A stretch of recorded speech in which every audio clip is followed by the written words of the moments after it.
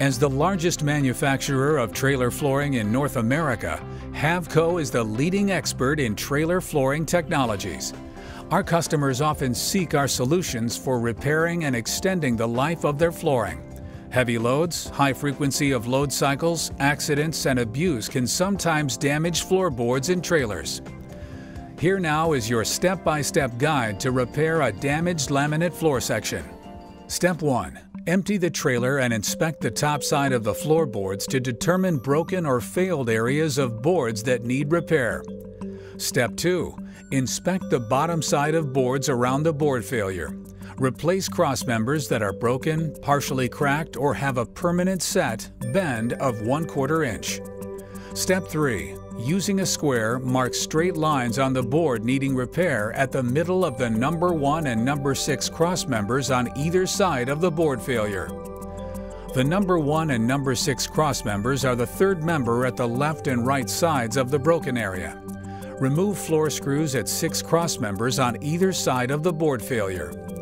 Step 4. Wearing a dust mask and using a circular saw, cut the board between cross members number 1 and number 2. Similarly, cut the board between cross members number 5 and number 6. A reciprocating saw or sawzall can be used to finish the cut at the edges of board. Remove the damaged section of board. Step 5. Slightly lift sections of board A and B to release contact with cross members number 1 and number 6 and recut the board at the straight line previously marked. Step 6. Install a repair board of correct dimensions, thickness, width, and length in the gap between board sections A and B. Step 7. Drill 1/4 inch holes through the repair board and the supporting cross members. Holes should be aligned between the web and edge of each cross member. Use 3 screws per cross member and alternate the locations for the in-between cross members. Drill 1/4 inch holes through the board sections A and B at their ends. Step 8. Install 5/16 inch floor screws at the holes new and old. Caulk the butt joint between the board sections and around the shiplaps of the repair board.